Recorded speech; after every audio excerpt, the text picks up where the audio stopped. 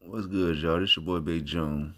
We back in the building. We got 6ix9ine in the chair today. I'm curious, y'all. I got to have some understanding on this situation and see if anybody coming up with some of the conclusions that I have, and want to know the same things that I wonder, because it's like this industry has changed so much to where you have people like this guy who actually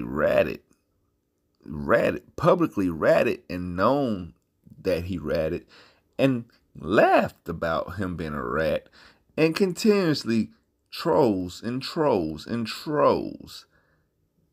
ops after ops,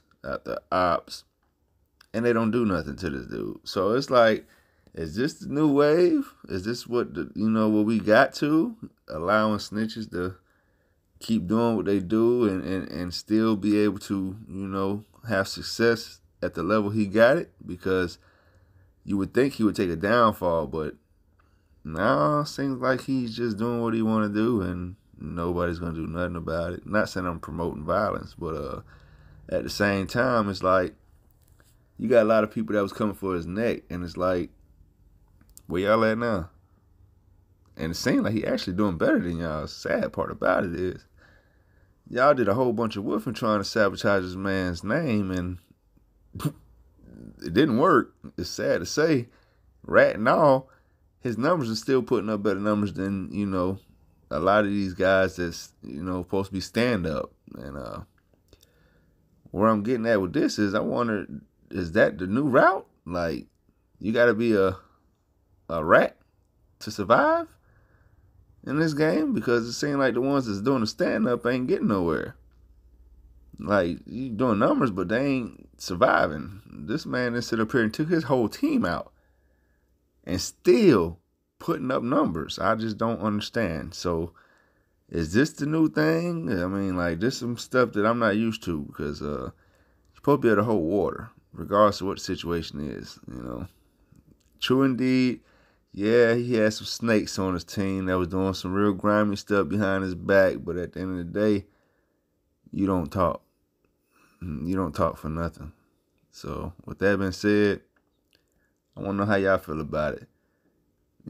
This dude, y'all think he did what he should have did as far as how his team was handling with, the business with him, snaking, trying to do little scheme and stuff behind his back, plotting to, allegedly plotting to kill him, rob him, stuff like that. Do y'all think it was right for him to snitch? Or do y'all think he should stay silent and just dealt with it a different way? Or, what? As far as the streets, do y'all think he's still holding it down?